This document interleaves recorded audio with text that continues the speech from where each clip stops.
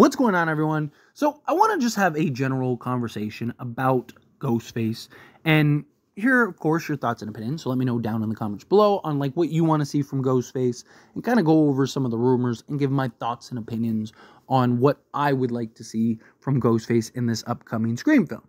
So right off the bat, there's a lot of rumors going around that this is supposed to be the most brutal, scary is the key, that they're really kind of emphasizing, like, hey, this is going to be the scariest Ghostface yet, scariest Scream movie yet. It's going to be very brutal, very over the top, very dark, right? And look, I am all for that. All for that. I would love to see some creative kills. I'd love to see Ghostface get off the knife on occasion, right? Obviously, it's a slasher film. You want Ghostface primarily on the knife, but I love, you know, some of the improvising that you see from Ghostface at times.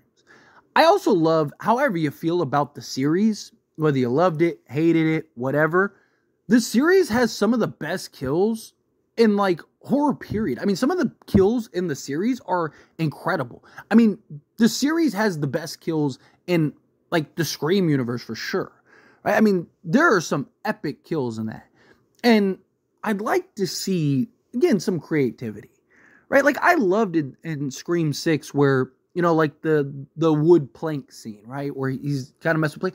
Like, that to me is an excellent, it builds tension. It builds just like angst, right? Like, you can feel it. Like, oh, like, could you imagine being trapped in that situation? Could you imagine feeling the way that you would feel in that moment? Like, knowing that, like, you know, it's basically hopeless. You're a sitting duck, right? And Ghostface, like, there's no knife. There's no nothing. I mean, Ghostface, he stabbed the knife into the windowsill or whatever. It's just like, but you can see it. You know it's coming. You know it's building up. And then boom, just a brutal kill. And you're just like, oh, like, but at the end of the day, this is a horror franchise. It's a slasher film. It's supposed to be that way. It's supposed to be dark. It's supposed to be brutal. It's supposed to be intense.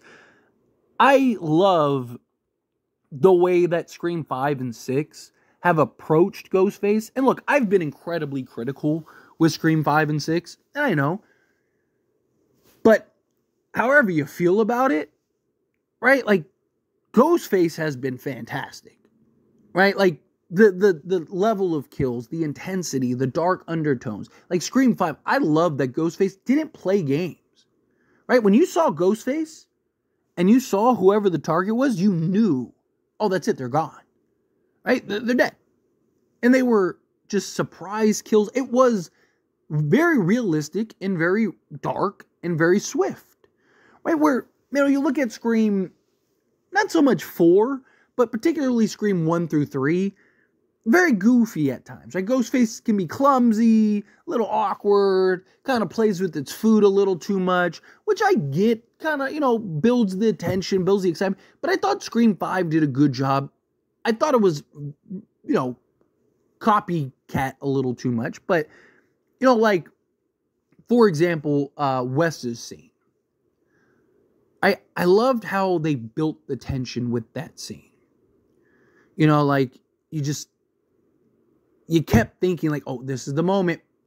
Oh, he opened the cabinet. Oh, it's coming. And nothing. And then it just built it enough and enough.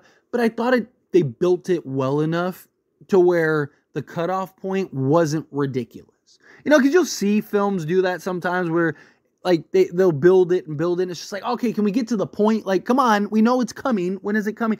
I thought they did a good job of not, like, overusing that tension and building the proper tension with it. And I want that to maintain. I want that to stick. Right? Like, I want that to be... The problem with Scream 6 is nobody died.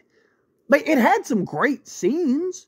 Right? Like, the bodega scene was cool, but, like, none of those characters mattered. Right? Like, none of the characters that mattered died. Nobody died in that film. It was all extras. Like, I want to see some real stakes. I want to see some real tension. Right? Like, I want to see a menacing, dark Ghostface that just doesn't play games. Right? Like, Ghostface has you in their sights. That's it. It's over. You know? Your family needs to start planning burials. Right? Like, I love that. And I thought Scream 5 did a better job of just kind of getting Ghostface, like, the point of Ghostface across, right? I know most people like Scream 6 better than Scream 5, but I'm talking about specifically, not necessarily the story or the film in general. I'm talking about Ghostface in particular. Right? Ghostface in Scream 5, from Vince to Wes to Judy to Liv to all of, like, it was just swift, brief, brutal. Like, the only people that got away were the people that they wanted to get away. Right? Like Tara. They didn't want to kill Tara. They wanted to keep her alive to draw Sam out. Right? Like, it was one of those things where it was just like, I loved that element of it. I want that. But also, in a lot of ways, it was very simple. It was very simplistic. And simplicity sells. Simplicity, you see a lot of times horror franchise, especially as they start getting into like later series and stuff, they start moving away from simple and they try to go crazy or over the top, and they try to do a little too much.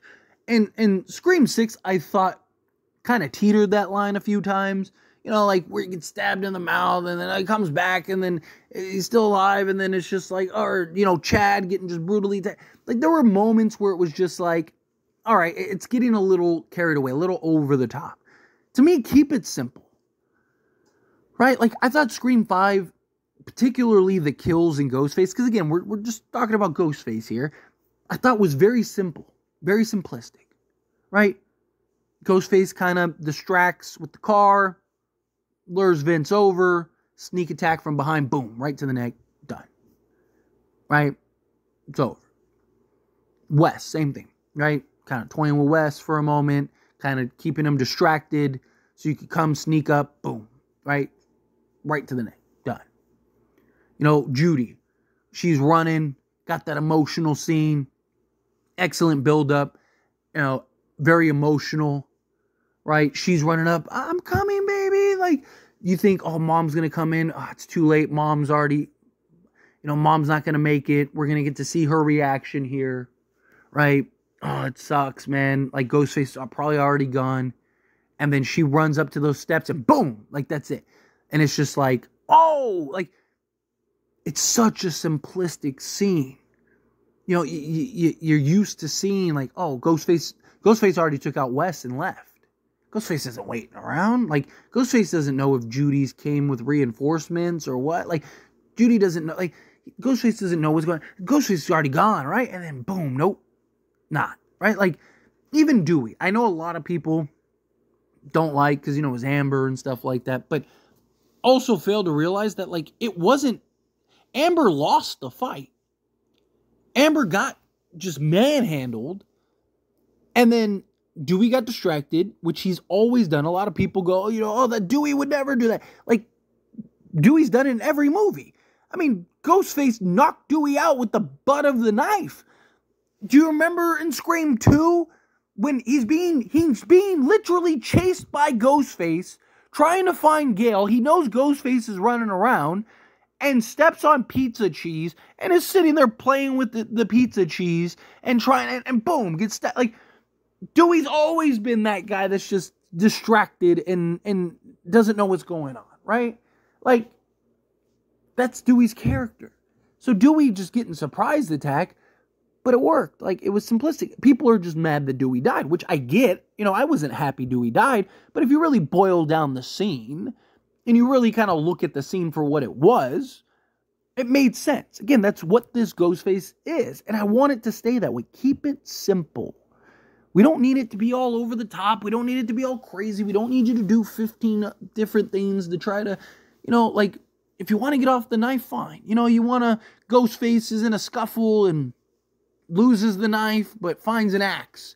Boom, right? Like, cool. Or, the person's lying there, immobilized or something, and there's a wood chipper. You want to throw him in the wood chipper. Like, cool, right? Like, like, again, you can do a little over-the-top kill, but still keep it simple. Still keep it within scope, right? Like, I want the dark, menacing type of Ghostface, right? Like, if you can take essentially Scream 5 and 6 Ghostface and marry the two, I think you'd have, like, a perfect Ghostface, right?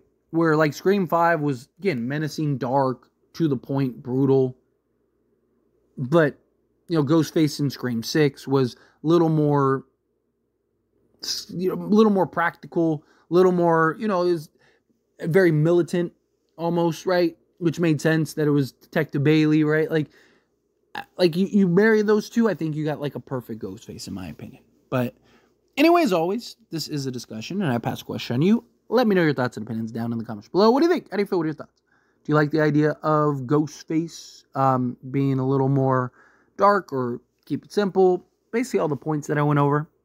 Do you have any other kind of perspectives or thoughts? Anything you want to share? Do you think the opposite? Do you think that, no, Ghostface should be a little more goofy, should be a little more this, a little more that? Again, however you feel, whatever your thoughts are, I love to hear it. So let me know down in the comments below. That being said, if you haven't liked this video, hit that like button. Helps me a lot. We enjoy these types of videos, and I truly appreciate it. Not subscribe channel, what are you doing? Hit that subscribe button. Turn on the bell notifications. Appreciate y'all. See you in the next one.